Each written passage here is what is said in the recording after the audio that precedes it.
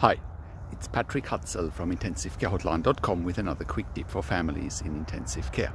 So currently we're working with a client who has their father in intensive care with inotropic or vasopressor support such as norepinephrine or noradrenaline as well as adrenaline or epinephrine. And that inotropic or vasopressor support has been maxed out. And you know, that is certainly not a good thing. So the family is asking what's going to happen next. Well, the reality is that if inotropic or vasopressor support is maxed out, your loved one may be as close to death as they ever will get be. And if inotropes or vasopressors can't be reduced,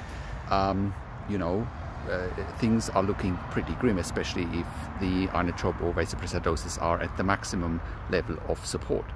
So the family is asking, or our client is asking, are there any alternatives? Well, there are some alternatives depending on the situation. In this situation, the client's father is septic, so is in septic shock, has an infection through a necrosis.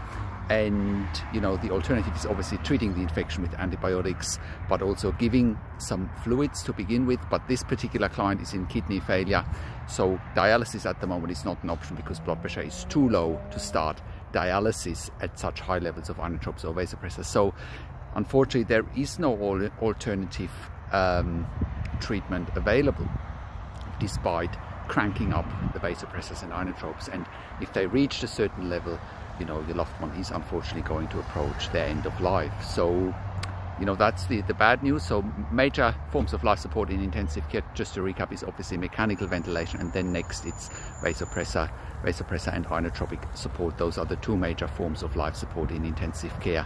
And if again vasopressors or inotropes are maxed out, this could be a real end of life situation.